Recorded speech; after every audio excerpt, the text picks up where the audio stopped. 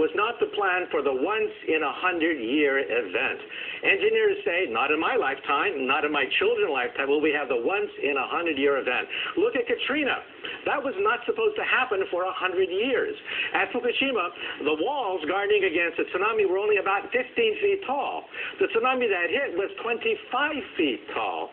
And then they put the generators in the basement. That is the fundamental reason why this thing spun totally out of control.